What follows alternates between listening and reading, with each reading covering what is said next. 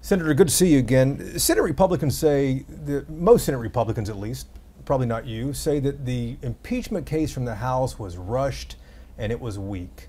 Judging by some of your votes and some of the articles, though, you saw something different. Well, I didn't focus on that as much. I mean, I thought they sent over, and I read it before, to make that first vote, whether we wanted to see anything or hear anything. I thought they sent over sufficient amount of evidence, along with, you know, the vast majority of the Senate, that they sent over enough that we need to hear something, we need to see something on this. And then once that happened, you know, regardless of what process it took to get it to us, we had a constitutional obligation. And I just felt like, okay, I can't let that be a distraction.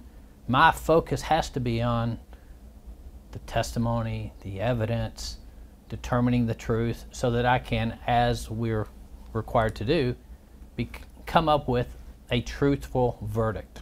What kind of feedback have you had from constituents here? More encouragement than I've had in 17 years. Really? Yeah. Yeah. It's, you know, I didn't know what to expect. You know, obviously, you know, there was a lot of money trying to put pressure on this jury, a lot of jury tampering, I guess you would call it. Was there a lot of that? Did you feel a lot of pressure during that 2 weeks? You know, I didn't because I had a peace. You know, I would get up as I do, and I'd study scripture every morning. You know, I spent a lot of time in prayer. And so I really had a peace throughout, but there was a lot of money. I mean, they aired, you know, I don't know what the commercial that they ran during the Republican debate was, trying to put pressure on me, but it wasn't cheap. And then there were at least 2, maybe 3 mailings into the district, and, you know, I just ran across somebody congratulating me and thanking me for representing them that was telling me they got text messages and you know, from all over. So a lot of, you know, some of the emails and calls we get even today come from Missouri, New Jersey. So there was money spent. My phone blew up on the floor at one point, filled up my text messages. I didn't look at them. During the trial? Oh, during the trial. I mean, while we're supposed to be deliberating, and trying to tell me how to vote. And you weren't the only one, I'm sure, who got these.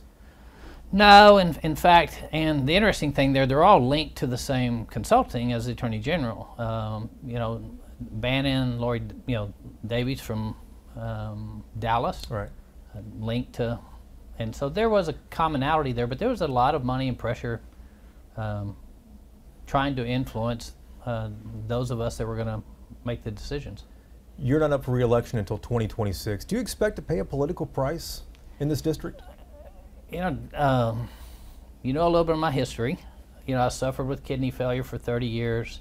One of the things that taught me, never knowing with the disease I had whether they would be working or I'd be on dialysis from day to day, was to just take it a day at a time. And when you live a day at a time, the most important thing to do is the right thing within the moment. And so I didn't worry about the next election. I worried about making sure I worked as hard as I could to determine the truth based on the evidence and the testimony, to come up with a decision that I could live with, that I felt like the God that knew my heart would direct me towards, and that I would represent my constituents properly.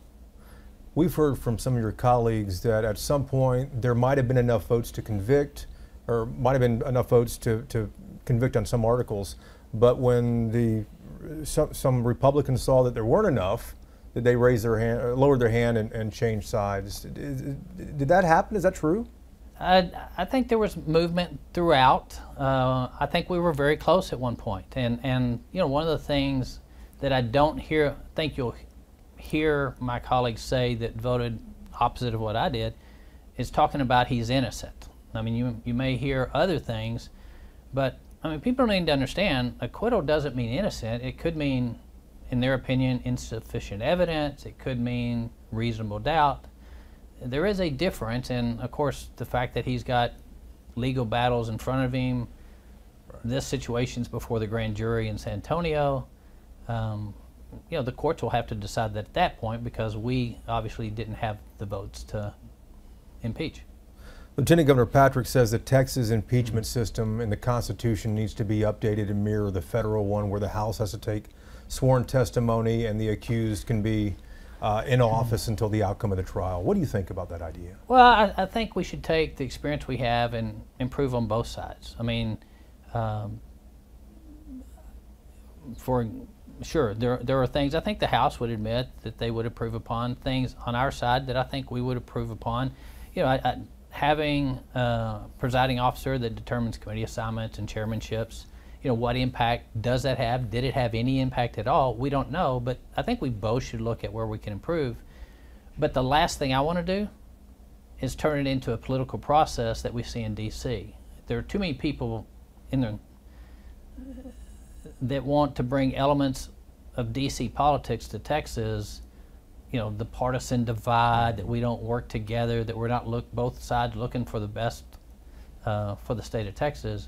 I'm not interested in bringing D.C. to Texas. And the impeachment process in D.C., while there may be elements that I think could be beneficial, you know, I don't want to turn this into a political process. Looking back now, is there something the House could have done differently? Well, yeah. I mean, obviously, they didn't get the result they were looking for. What should they have done, though?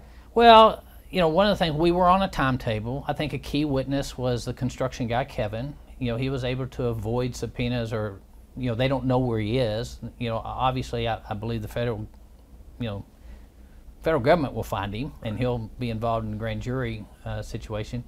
You know, he wasn't available. We didn't get to hear from Laura Olson, and, you know, would she have pleaded the Fifth? Could she even take the stand? We don't know on that one. And so, and there were other documents, I think, that because of the time constraints, they may have been able to get hold of. But bottom line, when you lose, obviously there's something you can do differently. I think the facts were there, and the testimony was there, and in my opinion, you know, clearly the whistleblowers were very credible. I mean, I think he had assembled a great team, and they were looking out for his best interest until they finally realized he wasn't going to listen to them, and they felt like they had to go to the FBI, and you know, that's proceeding. You know, he delayed any of that from coming out till after the election, which I didn't vote on because I don't know that he did that intentionally. Right. But that's going to come out at some point. Any regrets at all? No. You've had a week to think about all this. I didn't need a week. You know, I'd prepared properly. I'd searched my heart, and no, I voted my convictions. I think I did what my constituents wanted me to do, to look for the truth, seek the truth, and then stick by my convictions regardless of the consequences. The impeachment trial also opened up the division inside the Republican Party of Texas. How bad is the divide? Jason, I think it has an opportunity to bring the Republican Party of Texas together again. So there's no divide, you don't think? Sure, there's a divide, but you got to have something, an impetus that brings us together, an impetus that causes us to realize we don't have to settle for somebody doing a good job. We can have somebody that does a good job, that has integrity, that has character, that has ethics and a high moral standard, and it's okay to hold us, me, accountable, and Texans deserve elected officials that do a good job in representing their constituents, but have high integrity, high ethics, high moral standard and character, and Texans deserve that. And I believe, based on the comments I've received coming back, that there are a lot of Republicans that think it's time to demand, require, and expect both from our elected officials. Senator, thank you. Appreciate it.